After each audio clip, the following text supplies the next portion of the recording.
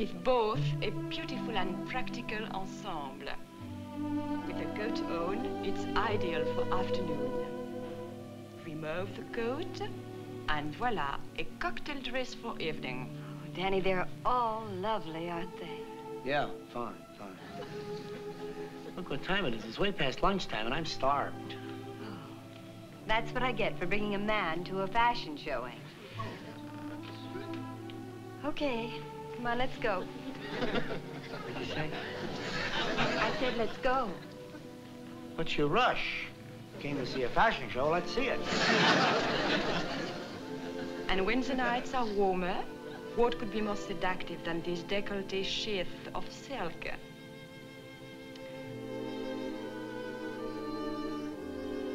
Boy, that's great material. Come on, let's go. Oh, Daddy, wait. Wait. And now, we proudly present our beautiful champagne cocktail. As full of life, excitement, and allure as the wine it is named after. That's the most beautiful thing I've ever seen in my life. Not bad. Not bad. Divine. You want it, Irish? Oh, Danny. I think we better go and ask about it, huh? Oh, Danny, do you mean it? I mean, what about the price? How much could a dress cost? Come on. Here is both a beautiful and practical ensemble. Excuse me, we like that last dress, the one with the black... Oh, yes, our champagne cocktail. Yes, the one. How much is that? 5,000 francs, monsieur. Well, okay. Wrap it up for my girl here. How much is that in American money? Oh, 5,000 new francs. That will come to $1,100.57. $1,100? And 57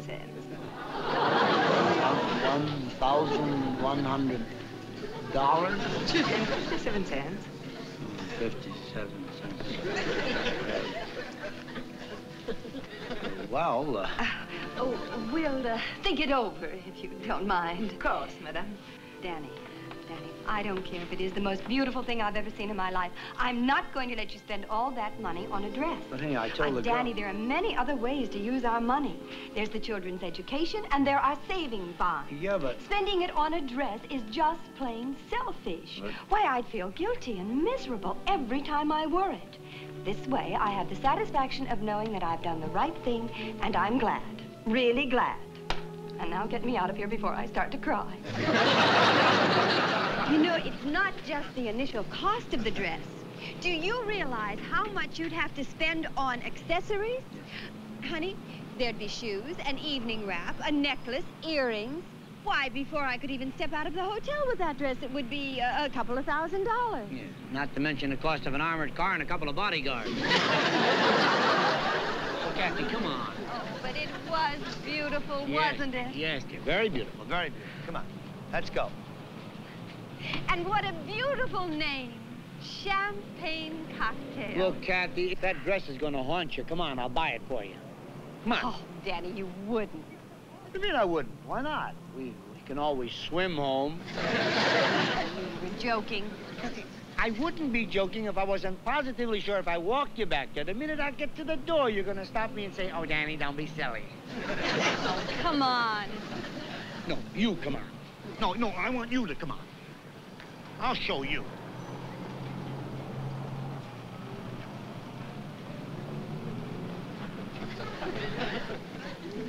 Well, we're at the door. Aren't you going to say, Danny, don't be silly?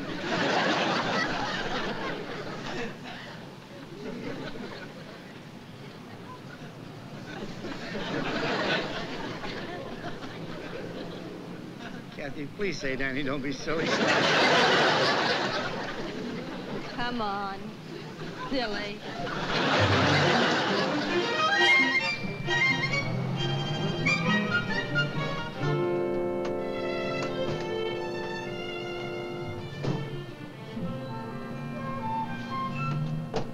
Monsieur, may I speak to you for a moment? Yes, of course. Honey, why don't you run on ahead? I'll be in a minute. Au revoir, madame. What's on your mind? Monsieur, I couldn't help but hear your conversation with your wife. Uh-huh. And I must congratulate you. Such a woman is rare. A woman who will deny herself the pleasure of a cavern dress out of consideration for her husband. And I said to myself, c'est la vie.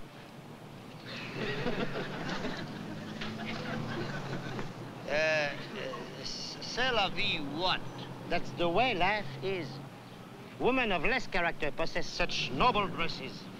And this fine woman who most deserves it must be denied. What a pity. Marcel, there's something rattling around in that French noodle of yours. Now, what is it? Monsieur, I happen to have a brother-in-law. Well, congratulations. Who has a sister. Yes? Who has a friend. Oh, I can hardly wait for the next installment. And do you know who that friend is? Charles de Gaulle? Of course not. Oh, I know. Napoleon. You make a joke. All right. Who's the friend? The best seamstress in Paris, Jeannette Giroux. One glance at the champagne cocktail dress, and she will make you a copy that will be the same as the original, down to the last stitch, in 24 hours. She will work day and night, using only the finest materials. And for all this, do you know what she will be satisfied to get? 5 years in the Bastille? No, monsieur. Only $100. Wait a minute, let me get this straight. You say that your brother-in-law's wife's friend is a seamstress, and she can make a copy of that Cavan original for $100? Plus a small percentage for my services. Small percentage for your service. How small? Another $100. That's a small percentage? Monsieur, I have overhead. And besides, it's not enough to have only the dress. One must also have the genuine carven box to put it in. And the label. Yeah? And how do you go about getting the genuine box with the label? There are ways. Like stealing? You bite your tongue. I'm a legitimate businessman. I would never say never. I'm sorry. I didn't mean to hurt your feelings. However, I have a sister Oh, here we go again. who has a brother-in-law Who has a friend? who steals.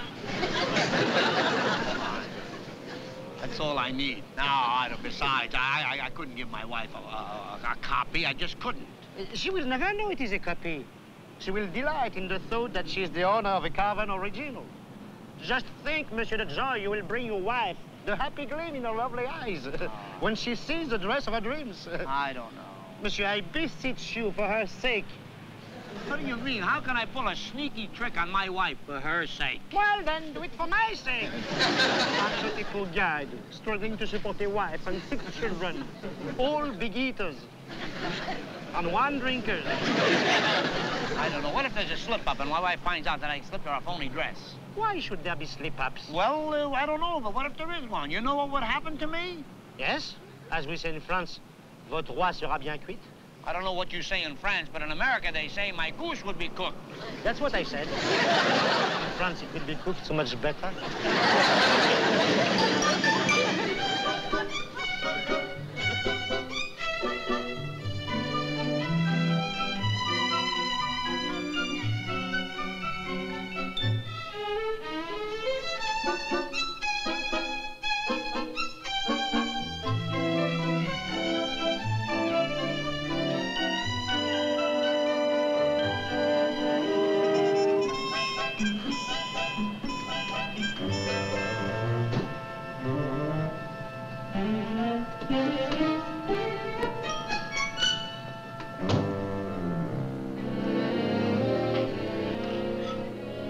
Oh, is the coast clear? Yeah, my wife's out shopping. Oh, you got it, huh? Voila. Let's see it. A perfect copy. Holy Toledo, it looks like the real thing. The box, the label, everything. Oh, I don't know. I have a feeling this is gonna get me in a lot of trouble. Trouble? Yeah, trouble. I don't know why I ever let you talk me into this in the first place. Because you want to make your wife happy. Is it gonna make my wife happy if they throw me in a French hoosgow? You know what they'll do to me if they find out that I made a copy out of a Caravan original? They'll throw the book at me. How can they find out? You're not going to show it to them. Oh, well, even so. I just don't like cheating my wife. Is it cheating your wife to make her happy? Believe me, Mr. Williams, it doesn't matter that the dress is not the original as long as your wife believes it is. Then she will wear it with assurance. It will change her whole personality. She will enter a room with poise, détachement. She will move with superb grace and elegance. She will be transformed into a beautiful, glamorous, seductive temptress who will set your blood on fire. Maybe you should wear the dress. I got carried away. We French are very emotional. No, I'm sorry, Marcel. Give me the top. Give me the top. I can't do it. I can't do it. Take it back. Look, you won't lose your overhead. You can keep the overhead, but I just cannot deceive my wife. I'm sorry. Hi, darling. Hello, dear. Hi. How are you, honey? What's that? Oh, Marcel got me some ties. Hi. Yeah. Oh, Danny, you didn't. Yeah, You didn't. I think I did. You did. Oh, Danny, you shouldn't have. I told you we couldn't afford it. Isn't it beautiful? Oh, Danny, I can't wait to try it on. Oh, you wonderful, extravagant, crazy nut. Yeah, I love it. I'm simply mad about it. It's the most beautiful present I ever got. And I'm taking it back to Carvan first thing in the morning. I said I'm taking it back first thing in the morning to Carvan. Oh, no, you can't take this one. I mean, honey, you can't take it back. Danny, I'm going to, and you're not going to stop me. Why, I'd feel like a criminal every time I wore it. No, it's going back to Carvan. You really mean you want to? Yes, I do. Well, all right, then I'll take it back for you first thing in the morning. No, you won't. I'll take it back myself. I don't trust you. You'd either ship it home or you'd check it somewhere until it would be too late to return it. No, I'm going to take it back myself. I'll return it to Carvan and get your money back. Madame, you mustn't do that. What do you mean I mustn't do that? What he means is you shouldn't do that. That's what I mean. Yes, it'd be wrong, dear. Very wrong. Very. Terribly wrong. I mean, you shouldn't deny me the privilege, darling, of seeing that look on your beautiful face every time you wear it. You shouldn't deny him the privilege. That's right. But it's so expensive. Oh, what are you worried about the cost? After all, you can't wear money, you know. You can't wear money. No, what's it for? It's supposed to be used to make your loved ones happy, and you're my loved ones.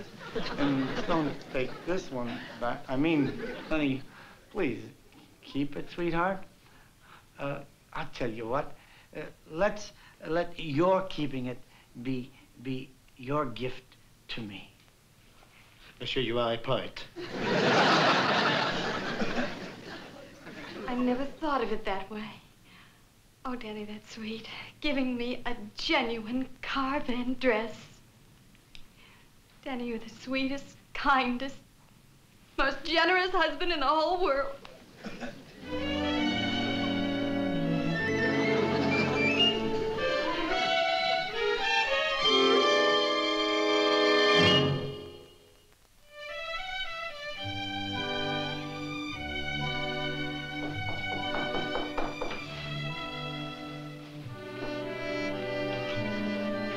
Yes? A dress?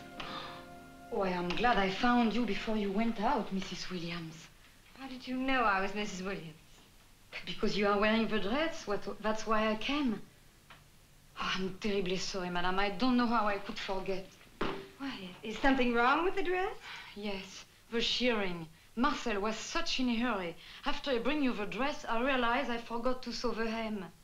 Where is Monsieur Williams? I must apologize. Oh, he just stepped out to buy some cigars. Lucky I found you. It won't take a moment to fix it. Oh, well. I don't know how to apologize. Oh, don't worry about it. I can't help worrying. It's my nature. I'm very proud of my work. When I make a copy, it's a perfect copy. Would you mind repeating that? I say when I make a copy, it's a perfect copy. But even Carven herself wouldn't tell the difference. If you didn't know that your husband paid only $100 to make this copy, wouldn't you be fooled? Yes. I certainly would be fooled.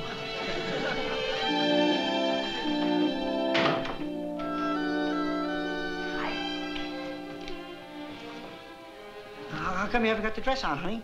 Oh, I'm not wearing it. Why not? I thought you loved it. Oh, I do. Well, then why aren't you wearing it? Because, darling, I can't help thinking about how much money you paid for it. Will you stop talking about the money? It's vulgar. Now, look, baby, I've made a reservation at Maxine's. It's a very snazzy joint. I'm going to wear a dinner jacket, you wear that creation, and you'll be the loveliest woman there. Now, come on, be a good kid and slip it on, huh? I can't, Danny, and I won't. Why not, Angel? Because if I wear it, Angel, Carven won't permit me to return it. Return it? First thing in the morning. Oh, Clancy, I thought we went all through that. We did. That's why we don't have to go through it again. But, Kathy... Oh, Danny, don't worry. I'm going to return it with my own two little hands and see that you get your entire refund back of $1,100.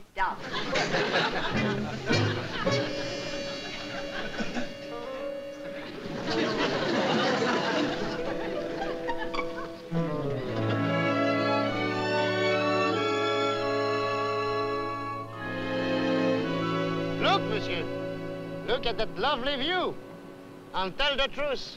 Doesn't my Paris look beautiful from the Eiffel Tower? Look, I'm not interested in your Paris or the Eiffel Tower right now. Do you realize my wife is going to take that phony dress back to Carvan in a couple of hours? She cannot return to Carvan a dress that they don't sell. She cannot, but she's going to. Ah, what a catastrophe. For you, and I hope they send you to Devil's Island. That they cannot do. What do you mean, they cannot do? They can send you to Devil's Island. Me? It's not my wife who's bringing back a copy. It's your wife. Yeah, and it's not my head what's going to have lumps on it. It's your head. Let's be civilized, monsieur. Civilized? Do you understand what's going to happen to me if my wife finds out I pull this phony trick on her? Yes, as we say in France, vous serez dans une maison de chien. I don't know about that, but I'll be in a doghouse for a month. That's what I said. Come and sit down, monsieur. And let me think. Think? You better think of something.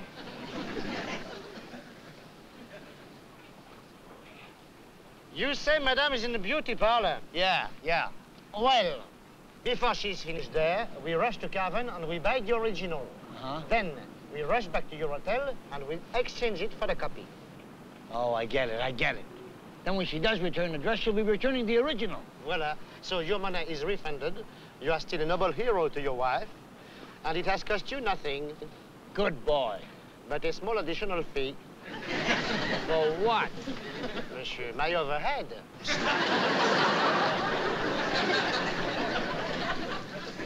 All right, come on.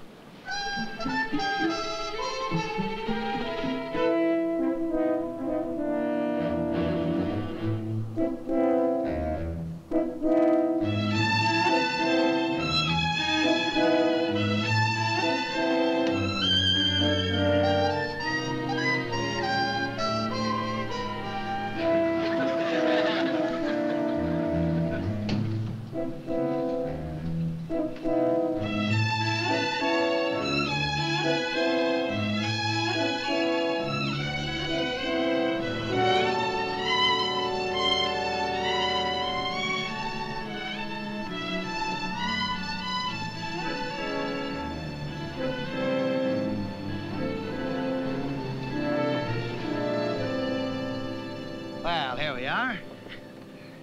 Danny, I know you don't think I mean it, but you'll see. I'm going right in that shop and return this dress. Okay.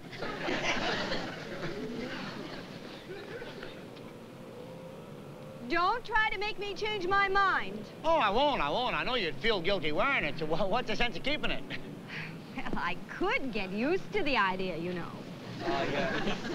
You wouldn't want to do that, Kathy. I mean, you'd hate yourself for spending all that money. You better take it back. Go ahead, dear. All right, you're right. I'll take it back. Okay, take it back. I've made up my mind. There's no use arguing. I'm not arguing, dear. I know how you feel about it, so go ahead. Take it back. All right. Here I go. So go.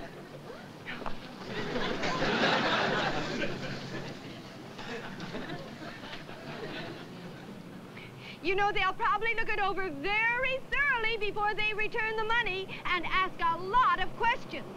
Yeah, I suppose so. There's a lot of money involved, you know. Yeah, I know.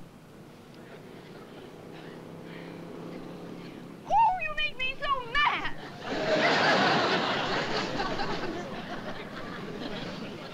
Such nerve. What'd I do? Oh, don't stand there with that innocent look on your face. You should be pleading with me not to return this dress. Squirming like the worm you are. Why? If I were to go through with my bluff and return this copy, you'd be in very large trouble. Copy? It so happens that one is... I mean, what makes you think that's a copy? I don't think. I know. Huh? The seamstress who made it came to the hotel to fix the hem, and we had a nice little chat. Oh. So I suppose naturally, since it's only a copy, you're not gonna return it? And get you into trouble? I couldn't be that mean, even if you do deserve it. Anyway, I don't actually mind that it's a copy. Now I can at least wear it without feeling guilty.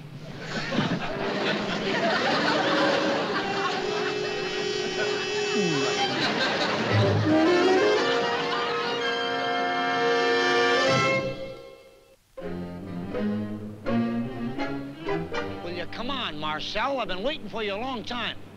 What happened? Over here, tell me all about it. What happened?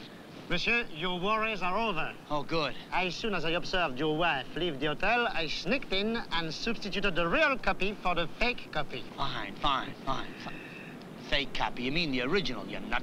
Yes, monsieur. So now your wife not only believes she has a carbon copy, but she really does. Good. Now, what happened with the fake copy? You mean the original, you nut? Yeah, the original. Monsieur, I followed your instructions to the letter. Good. I took it straight back to Calvin, and here is your refund. $1,000. Great. Oh, Marcel. $1,000? That dress cost me $1,100. Where's the other 100? Monsieur, I'm terribly sorry, but, there were expenses, and... Again with your overhead? Please, monsieur, I am a man of honor. Could I charge you overhead when I realize the fault is mine? Could a decent person do such a thing? Well, then what'd you do with the other 100?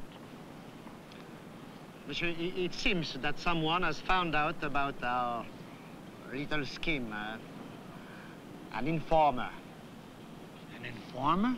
Yes, and he had to be silenced.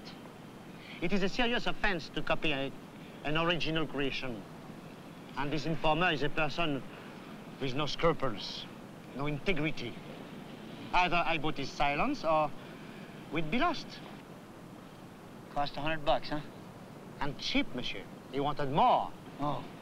Well, can you depend on his silence? Are you sure he'll keep his mouth shut? I'm sure he will. How can you be so sure? Because he is me.